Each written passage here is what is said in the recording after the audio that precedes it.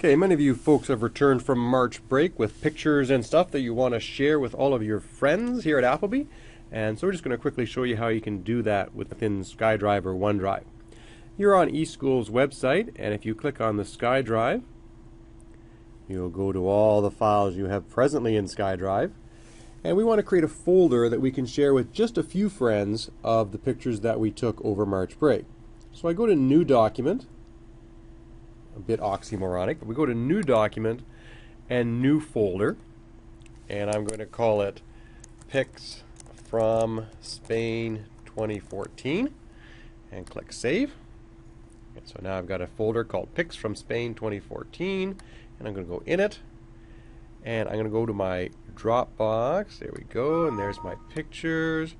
And so all these pictures here are from Spain, so I'm going to drag, and I can drag and drop them right into the OneDrive folder, and you'll see them uploading.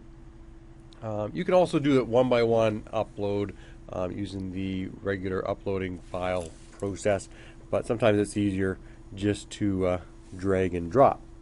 So we've got them all uploaded, and now I'm going to go back up the screen and share the folder with my friends. So the sharing button is just here under the sharing column. Right now it's locked. It's only shared with me, so I'm the only one that can see it.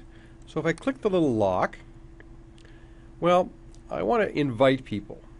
So click on the invite people, and now type your friends' names. Now the only person in those pictures is Mr. Pashek, so I'm going to invite Mr. Pashek, but I'm not going to allow him to edit it. I only want him to see the pictures. He doesn't get to edit my pictures. He can download them and edit them on his own computer, but my copy he can't change.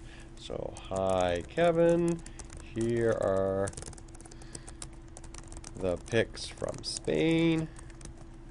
Thanks. And then hit share. And now he's going to get an email pointing him to that folder. Notice the sharing icon has changed from a lock to sharing. I can add more people if I want to include Mr. Peaver or Mr. Pulford. I can add them later as well. And I could potentially share it with Miss Single and allow her to edit my pictures. So you can have different level of options for different people. In any case, you've got 25 gig to play with. So eventually, over time, you'll likely fill things up. So you might want to go back later and get rid of the pictures you don't need to keep. Okay, hopefully that's helpful. Thanks very much.